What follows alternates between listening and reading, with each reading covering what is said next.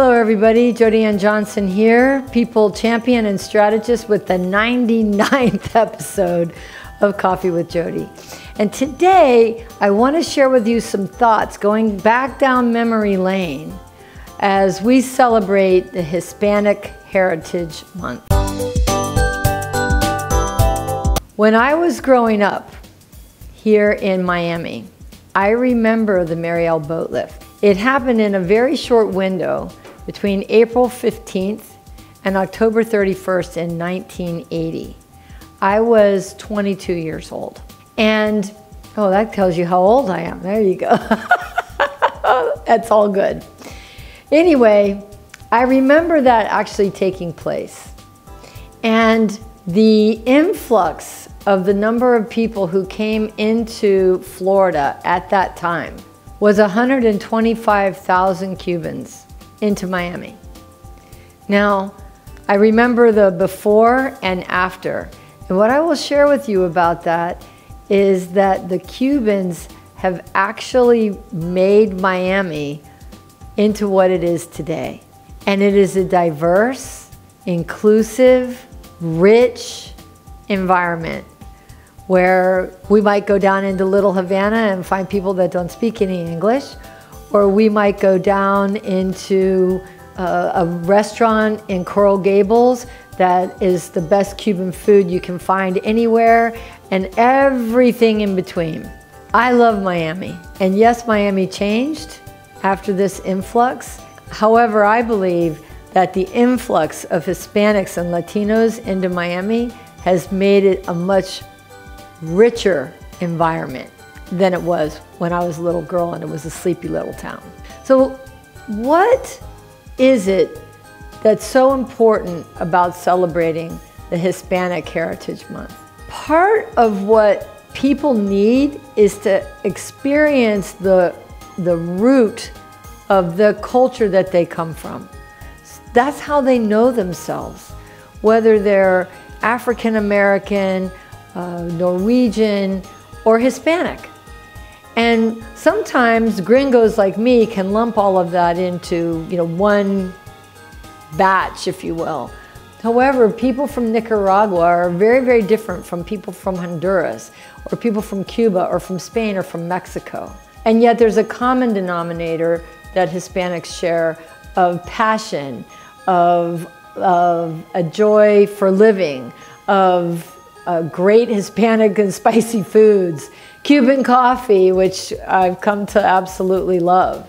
And the depth of that diversity is an important component of what makes this country great.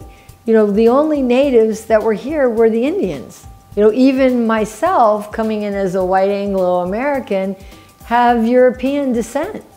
I don't know exactly from where, but we all came from somewhere else.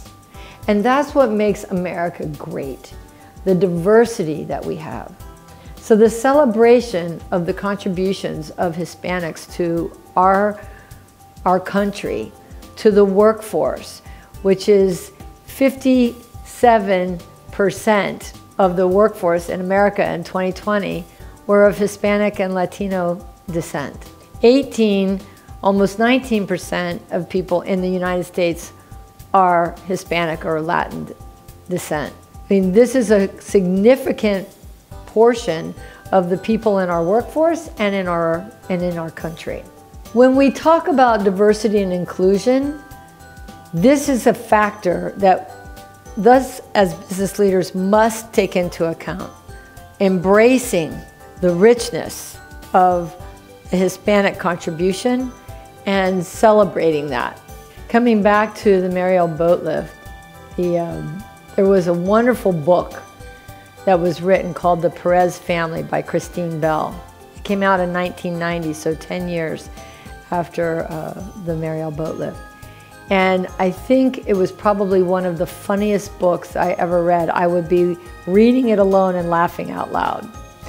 They turned it into a fantastic movie with Marissa Tomei and Angelica Houston on a gentleman who was released from prison in Cuba and comes over on a boat and looks for his wife whose name was Maria Perez. I mean, it's just absolutely hilarious if you know how many Perezes there are in the phone book. But it was a delightful and moving book and movie that I highly encourage you to read, to get a sense of what it was that people went through.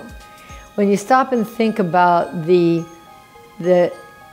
trials and the hardships that people who have come from other countries into our country, whether they were of Irish descent, Mexican, Cuban, or from anywhere in the Caribbean, Central and South America, it can only move you to compassion.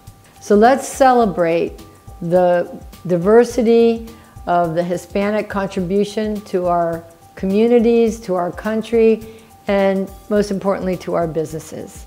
And with that, if you enjoyed this short little walk down memory lane, please like it, share it, subscribe to my YouTube channel. And if you'd like to find out more about diversity, inclusion, employee engagement, celebrating the contributions of people in the workforce, and really what it is to be a people champion, I invite you to schedule a discovery call with me on the calendar link below, and I look forward to speaking with you soon. That's it for today. Bye for now.